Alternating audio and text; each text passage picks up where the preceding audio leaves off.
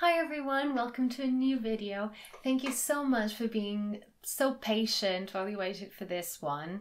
It's actually been a very interesting couple of months. I actually got a new job and I will be moving to a new place very soon. And so a lot of exciting things are happening, but I've also had some time to think about new exciting things that I want to do for this channel. And I have ideas for a lot more of Jane Austen content. So I've been thinking about the reasons why Jane Austen is still so relevant to this day, and the reasons why we keep going back to her works, even though they are situated in such a specific cultural, political, and social context. So why are these works that were written over 200 years ago still so relevant to today's society? And so one of the things that I very much want to do is think about the ways we have reimagined these works in recent years, the different ways in which we are thinking about them. And so one thing that I will be doing will be to review works like these and also to interview the authors who have written them. If this sounds like your kind of thing, then do make sure to subscribe to this channel so that you don't miss any of my future content. And this is how I came across this book, Back to the Bonnet by Jennifer Duke. I was looking at new books that have been written reimagining Jane Austen's novels, and I came across this one. It was sent to me by the author, Jennifer Duke, and I am so happy that she did, because I think it's an excellent example of the very exciting things that are coming out at the moment inspired by Austen's works. And if you enjoyed this review, then please subscribe to this channel, because I will be interviewing Jennifer Duke very soon and you won't want to miss that. So, Back to the Bonnet, to put it very simply, is a book about how Mary Bennet finds a bonnet that allows her to travel in time. And if this doesn't make you want to read it, then I have no idea what will. And I thought I would begin with a confession. So, Mary Bennet is only not my least favorite Bennet sister, because Lydia is there basically making everyone else look good. So, my favorite sister is by far Elizabeth, and Mary never came across to me as someone who would be particularly interesting to meet in real life. Elizabeth was always the one who caught my attention, and never Mary.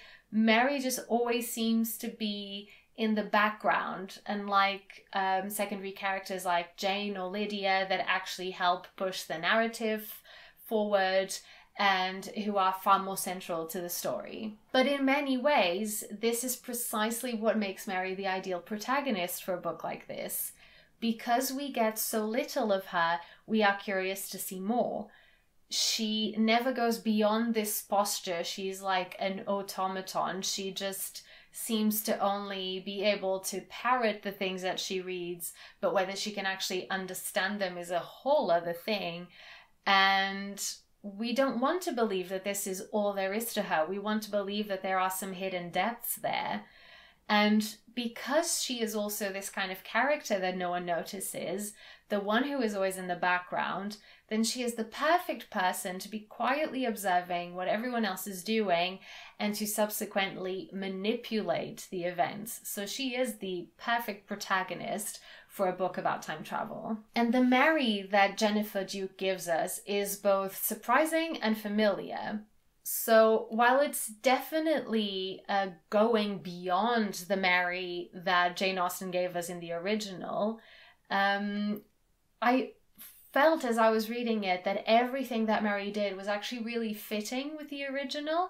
And this is from the very first page of the novel, where Mary is writing a letter where she is explaining that this narrative that she is about to tell is actually all true, even though it reads like a novel. And she admits the ironic aspect of the fact that she, someone who hates reading novels, has actually had a really nice time writing something that very much sounds like one and reads like one. So immediately this sounded like something that Mary would say, and I was drawn in from the very beginning.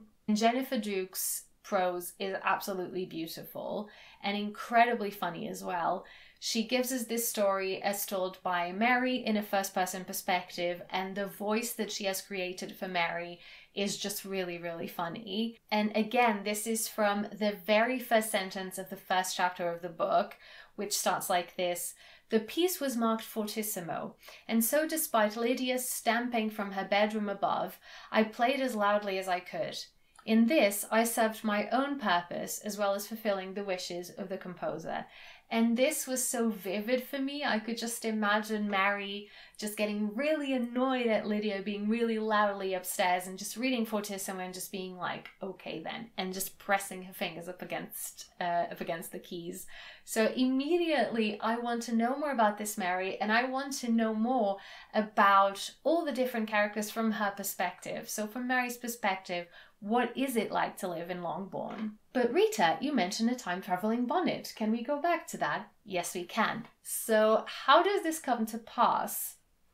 Well, at the beginning of the book, Mary finds out that an aunt she has, Aunt Harriet, who is a spinster, has recently died and has left them a few objects. So she wasn't wealthy, but she had a few little trinkets to leave them. And so while everyone is fighting for the different objects, they find this bonnet that is really quite ugly, very old-fashioned, and so obviously it gets thrown in Mary's direction. If it's something that no one else wants, give it to Mary.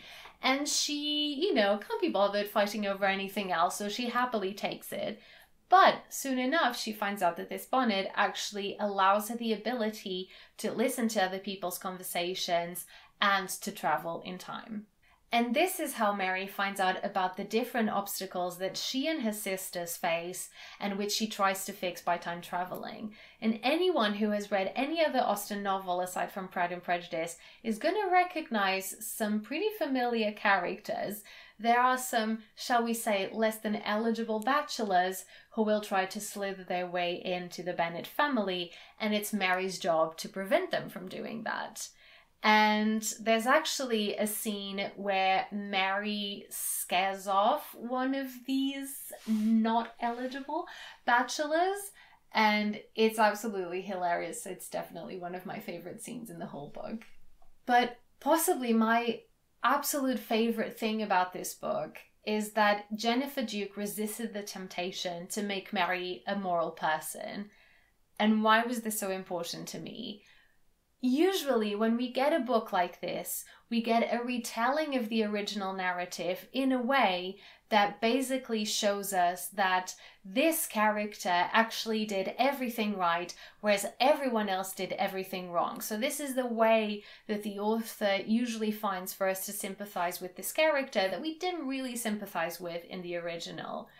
But this book does something that for me is far more complex and far more interesting. To begin with, Mary is using the bonnet in order to save herself and her sisters from the inevitable reduction of circumstances that they are going to face when their father dies. Or, this is what Mary wants to believe, but in reality what Jennifer Duke shows us is that Mary is doing this for purely selfish reasons. Mary is doing this not because she is some kind of martyr who is willing to sacrifice herself for the love of her family. She's not. She doesn't even seem to particularly love her sisters. For example, she is only too happy to see Elizabeth get humiliated by Darcy at the ball. And while Mary isn't willing to sacrifice herself in marriage in order to secure either her comfort or those of her sisters, she is only too happy at the idea of her sisters doing this in order to secure hers. And I thought this was so much more fitting with the Mary from the original, and we can't really blame her for it, because we get a very clear indication that there's not a lot of love between the sisters, Elizabeth and Jane accepted. So it doesn't seem like any of her sisters really care about her, so we can't really blame Mary if she doesn't feel this kind of love for her sisters either. And if Mary is this person who is so concerned with rationality and focusing on reason and setting aside the emotions, then she is absolutely the kind of person who wouldn't understand why someone wouldn't just marry someone that they don't love in order to guarantee their financial safety. And what is really interesting about this, however, is that she realizes that she is being a hypocrite, because even though she would really want her sisters to sacrifice themselves so that she can keep her home, she recognizes that she would never do this for them. She herself isn't willing to take this step and to sacrifice herself. And this shows us that even she isn't as rational as she would want to think of herself as being, which makes her a far more interesting character for me. But this doesn't stop you from sympathizing with Mary, and I actually found myself siding with her a great deal, even when everything that she was doing was really not moral. And this is all due to Jennifer Duke's characterization. She has reimagined this character in a way that is interesting and compelling, but without idealizing her in such a way that stops us from having fun with her. And I really liked the way that this book dealt with the question of the entail in the Longbourn property, and how it explores how far someone would be willing to go in order to right an injustice that would leave 6 women practically destitute, in order to make a man who is already wealthy and perfectly capable of finding alternative ways, if need be, of supporting himself, already, even more wealthy than he already is. And the entail is so central to this novel that for someone like me, who is writing on women's relationships to property in Jane Austen's novels, then this was an absolute treat. And as it turns out, Mary is actually willing to go very far in order to secure her home for herself. And I promise you, you will never think of Marzipan the same way. But at the same time, I can't really blame her, even as I acknowledge that what she is doing isn't normal and isn't moral. And the reason for this is that this isn't right. So what she's doing isn't right, but neither is what is happening and being done to these women. There is no justice in someone losing their home simply because they were born a woman and not a man.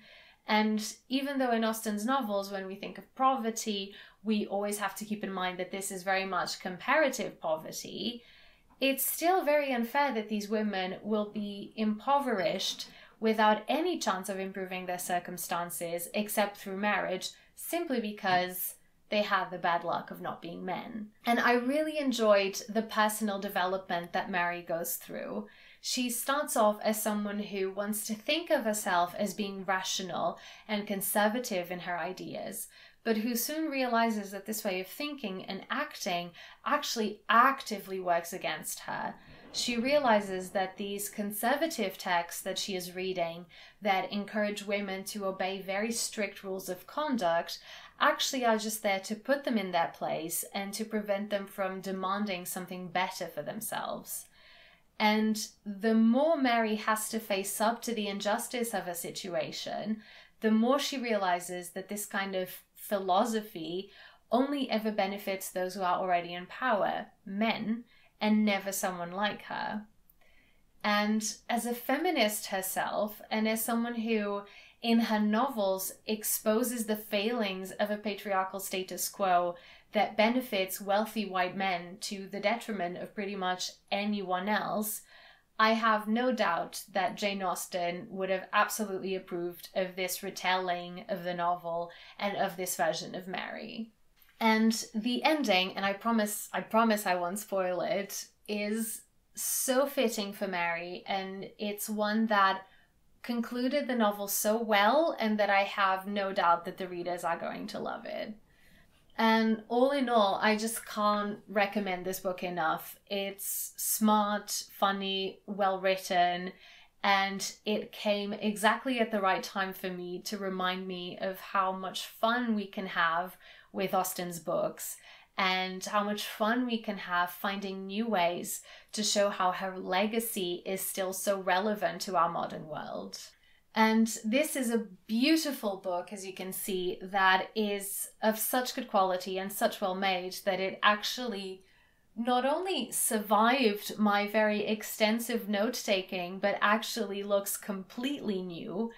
And it was published by Jennifer Duke herself, and the cover was actually made by her sister, who is an artist and an actress.